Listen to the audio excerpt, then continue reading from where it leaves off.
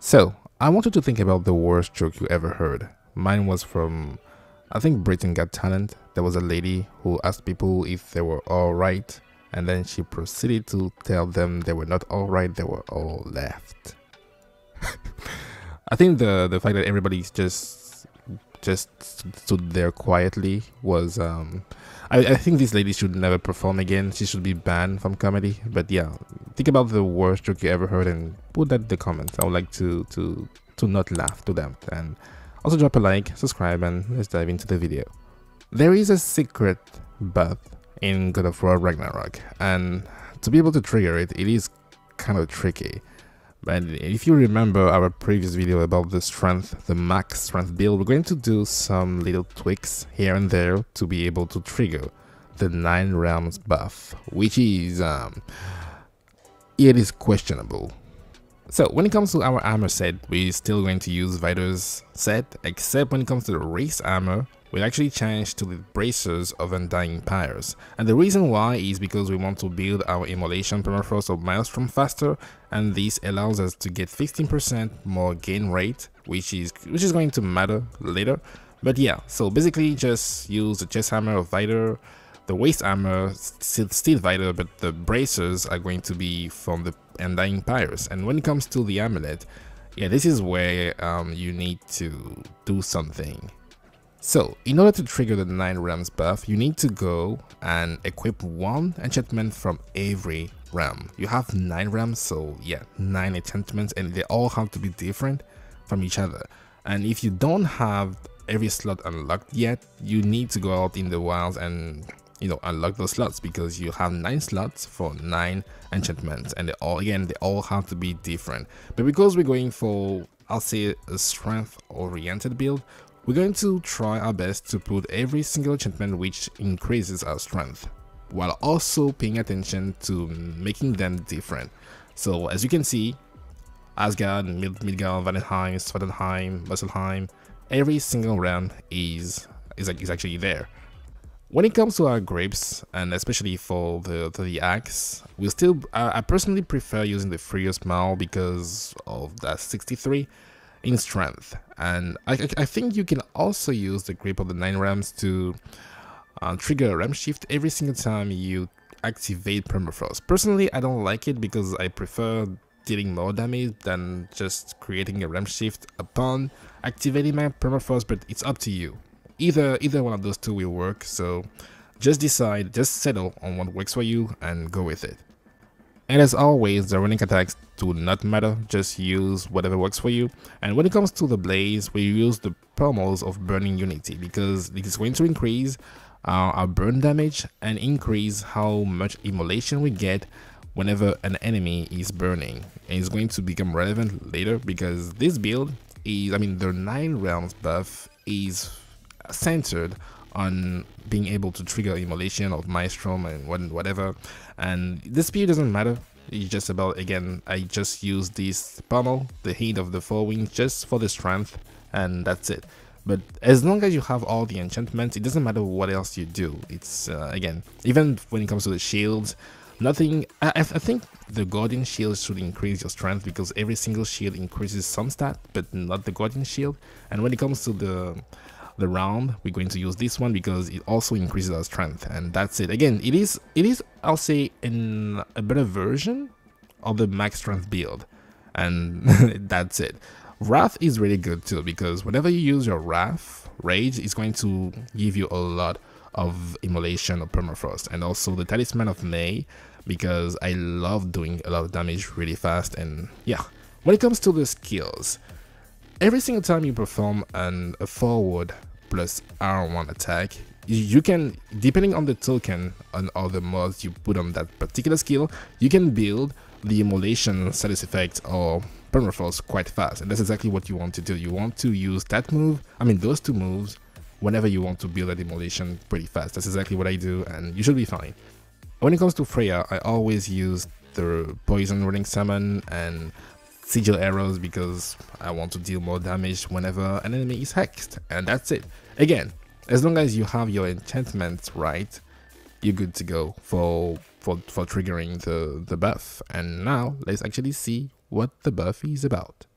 Now, what exactly is the 9 rounds buff? Well, while fighting enemies, you will see, it doesn't matter what weapon you use, even your bare-handed attacks will actually trigger the 9 rounds buff, but whenever you're actually dealing damage to enemies, you will see on your screen that there is a 9 rounds thingy appearing, and you cannot use it, you cannot benefit from it until you actually activate Immolation, Permafrost, or Maelstrom. And you can see it on your screen. It is that gauge next to your where you actually show your weapon, and you want to just pay attention to that gauge and activate Permafrost whenever it's full. Only and only when you see the 9 rounds buff, because if you don't, then you cannot benefit from that. That's the thing, you cannot benefit from the 9 rounds buff if you don't trigger Permafrost, Immolation, or Maelstrom. But provided you actually successfully trigger Permafrost or Immolation, you're going to notice an increase in the damage you deal, and also an increase in your rage gain, which is, I gotta say, so I was expecting something disgusting. Not Berserker said disgusting, but something up there. But the 9 rounds buff, first of all, to trigger that, it's all luck. And I did try to increase my chances of triggering that buff by going full leg build. It did nothing. It didn't impact how fast I would get or how often I would get the buff. No, it did nothing. So the infamous leg build is useless if you want to trigger the 9 rounds buff faster, and that's one thing I don't like about it. Secondly, you need Immolation to benefit from the buff. So if you don't have Immolation, then it's pretty much useless. It's gone. But then when you do use it, when you do trigger Immolation while the 9 rounds buff is active, then it's only an increase in damage, and that's it.